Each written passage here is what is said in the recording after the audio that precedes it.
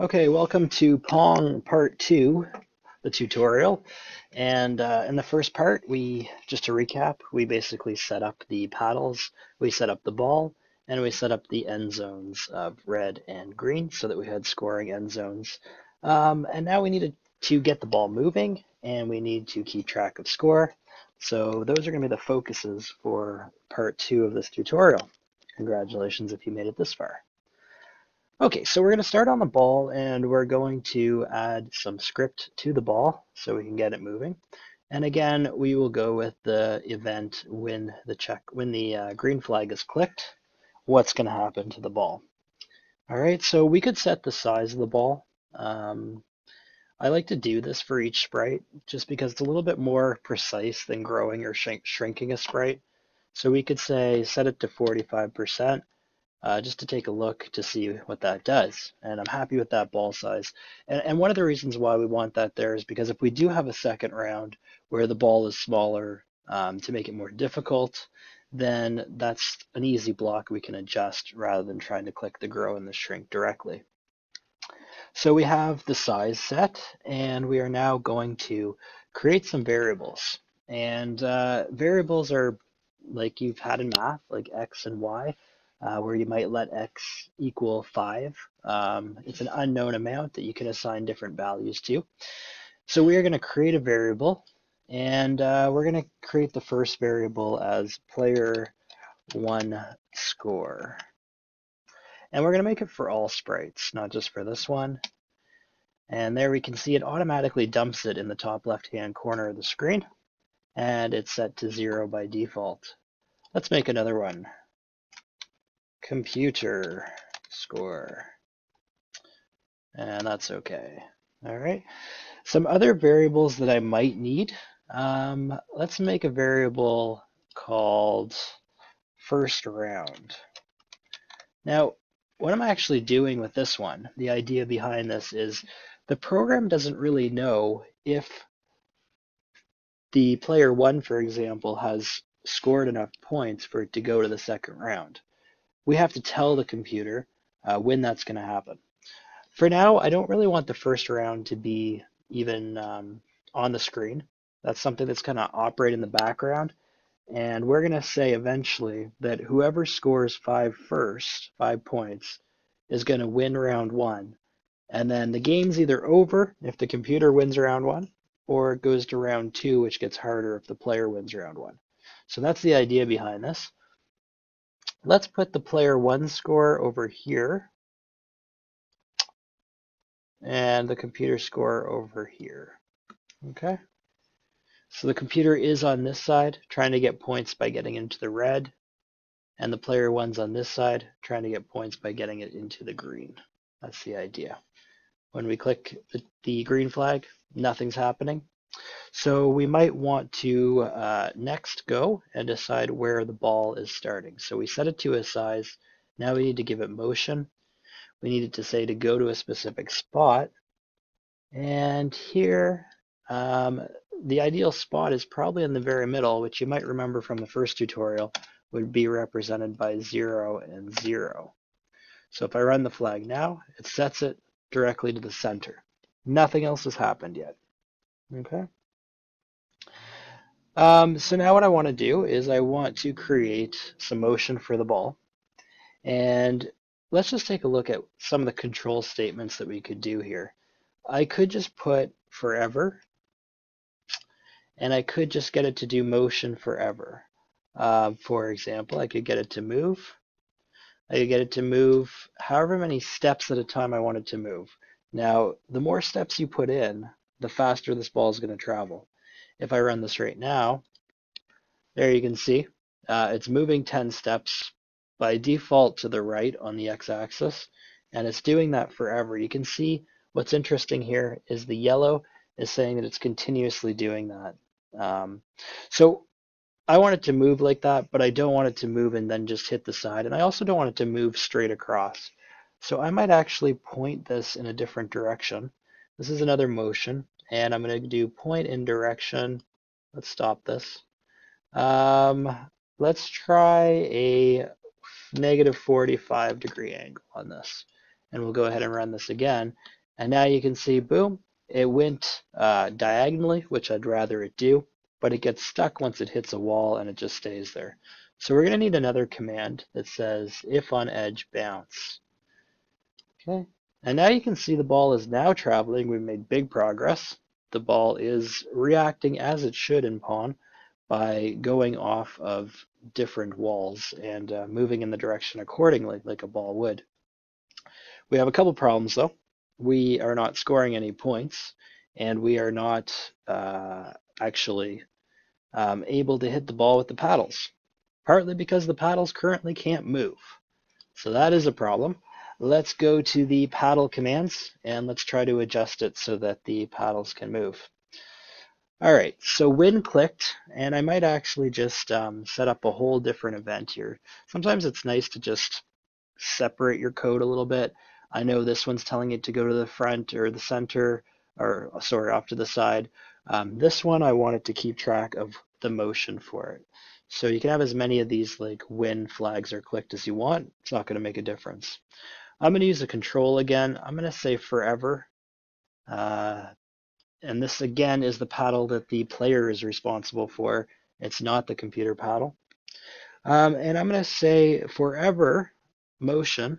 What I want you to do is I want you to go to, now let me find that command again. Go to, there it is. Okay, so go to X 205, which is the same as this, where it already is. So it's basically going to stay on that X value of 205, which will keep it, if you picture a line, if you picture this as the line being 205, it's going to keep it on that platform. And I wanted to adjust, I'm going to allow the user to control this paddle by using the mouse and specifically the scroll wheel if they want to. So what we're going to do is put in the mouse Y position. So here I'm just switching over to sensing and I'm looking at the mouse Y position here. I'm going to throw that into the, instead of having a fixed Y coordinate, I'm going to throw that into the Y coordinate. So it's always going to look for the mouse. And now if I run this, you can see I'm actually using the mouse to move this paddle. And it's not really doing anything yet because it's going through it. It doesn't understand that it's a separate object. We haven't asked it to do anything. But at least now we have the motion of the player one paddle, and that seems to be correct. So let's take us over now to the computer paddle because it's going to have a slightly different code. Right now we have the size set. We have the coordinate set of where it goes to. And I'm going to say repeat or control, maybe forever for now. And what we're going to do is we're going to do a motion that lets us glide. Okay, so we're trying to give the computer paddle an automated response. We want it to glide towards the ball basically and try to catch up to it and hit it back to us. So we're going to glide for, and this is where it gets interesting, and this is what this game's really about. How quickly can the computer go before they go so quickly that they can never lose this game? We don't really know. But I'm going to try to not even do a full second at this point. I'm going to do 0.4 of a second to the coordinate of x negative 210, which is where it's at right now, this imaginary line. And y, I'm going to get it to go towards the y position of the ball. So just taking a look for, here it is. So we're going to put this into here. And we're going to say, because the x is a fixed spot, but the y is the y position of the ball. And that's what we're taking a look now. So if I run this now, you'll see that the computer paddle is trying its best to catch up with the ball. Now clearly, it's not always doing that, but let's take a look at what would happen if I change this to allowing it to go faster. If it goes 3 seconds towards that position. Okay. Oh, sorry, that would be slower, which makes sense. If it's taking 3 seconds instead of 0.4 seconds, then it's taking a really long time to get there. And if it takes, for example, 10 seconds, then you can imagine it's barely moving at all towards the ball. It has basically no chance of winning this game. What if we go down to 0.1 or a tenth of a second and take a look at that? There you can see it's staying with it very well. It's hit it both times so far. So it is possible that 0.1 is going to be impossible to beat the computer, but we don't really know that yet. So let's go back to the 0.4 because I was happy with that. It seemed like it did get to the ball sometimes, but not always. And this might be a good pace for round one of this game. The computer might win sometimes, and the player might win sometimes, which is basically what we're trying to accomplish in round one. We're going to go back now to the ball physics here, and we're trying to get this now so that it bounces off the paddle. And that might be where we stop with the second tutorial. If we have that much working and maybe some points being scored, then we're going to be happy with that. Okay, so we have a basic movement here, and now we have to keep track of the score so we know how long this is going to go. So what we need at this point is more control. We need an if statement, which you should have seen in code.org. And we're going to say if, we'll go to our data here, if the player one score is, and we're going to need an operator here too. So you can see we have different mathematical operators here, and we're going to use the less than. And I'm actually going to watch for two different things. So until I pull that out, I'm going to pull in two different operators. Basically what I wanted to say, I'm trying to explain this best I can here, is that if the player one score is less than 5, or less than 6, we'll say, so that it actually goes until it gets to 5. If the player one score is less than 6, or the computer score is less than 6, then we're still in round one. So we need a way to keep track of that. The ball movement, all this stuff has to be caught up in that. Okay, so another operator, greater than, less than, equal to. You should have seen these in math before. And we're actually going to have two of these side by side. So in the data section, if the player one score is less than 6, okay, that means it could be 5, 4, 3, 2, 1, or 0, and the code in that if statement is still going to activate. Or if the computer score is less than 6, then run what's inside this code.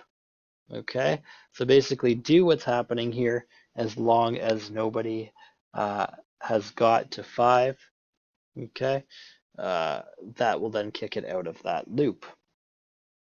Okay, so now we need some things to keep track of whether or not it has hit the end zones. So we need some more if statements. And this one here, there's a few ways you could do this, but I think the color, if touching color, is probably the easiest thing to do. So if we throw this in, and we have another kind of sensing, in this case, if we're touching a color, and that color we want to specify as the exact color that we used. So here, if that color happens to be red, then what do we want to do? What does that actually mean if the ball, because keep in mind we're under the script of the ball right now, if it touches red, that just means that the computer scored a point. So we need to change something about our variable here. We need to change the computer score. Oops. Not sure why it's running on me now, but we need to change the computer score by 1. Now, let's take a look at what this does, because this is interesting. If we run this code right now, you can see it's already at computer score 7, and then it just got to 14. And I'll let you think about that for a minute. But it's going up by 7 every time. Now, maybe you just thought that the reason that's happening is because it's actually touching the color red for many different moments, and it's adding 1 to the score for every split second that it's there. So the computer, again, stupid computer, I've told you that from the start, it doesn't really understand what I'm trying to do here. I want it to touch the red once, and I want it to stop and give it a point. So I gotta say that, or else it's just not gonna do that. The other thing is, like, every time I retest this game, the computer score is now at 72. I don't want that. So I'm going to need to do something to my variables here at the start. I'm going to need to set my variables after I click the green flag. Computer score should always go back to 0. And what else? I'd probably also want the player 1 score to go to 0. That way when you press stop and you press start, you're going back to 0 every time. So I have that problem fixed, but it's still going up by 7 at a time, and I want to fix that. Okay, so what I'm going to try to do to fix it is I'm going to say, well, okay, after you touch the red, give it a point and then immediately go back to the center so that you don't continuously touch the red over and over. So we're going to add a motion as we understand, and we're going to say to go to x equals 0, y equals 0. Okay, so now let's take a look at that code. Stop it, start it. It's at 0 right now, and when it hits the red, boom, back to the middle. Okay, and big progress here. Save your work, stop it, save your work if you got this far. That's huge progress. The computer is now accurately keeping track of the computer score at least. Okay, now we might want some kind of message here. Rather than the ball just kind of taking off immediately, which is kind of annoying, we might want to say something like, let's try this. Say, press space to continue. We'll leave that up for 2 seconds. And then we actually need a control of some sort, a wait until. And what are we waiting for? We're waiting for a sensing from the user, the space key is pressed. So what I've just told the computer to do in this code is go back to the middle, give the user some kind of idea of what we're waiting for, and then wait till the user presses that key before you launch the next step of the program. So here we go. This should now hopefully stop on the red, back to the middle, and now we've got a message for the user, and we're waiting for space. I'm now actually going to hit space, and you can see we're back to our loop, and we've made huge progress again. Okay, anytime you make huge progress, file save. Okay. I think because I'm over the 15-minute mark now on tutorial number 2, I'm going to stop again, and when we come back in tutorial number 3, I'm going to show you how to continue with that so that we have the player 1 score working and also keeping track of points for player 1. So that's coming up. Thanks for watching tutorial 2, and we'll see you in tutorial 3.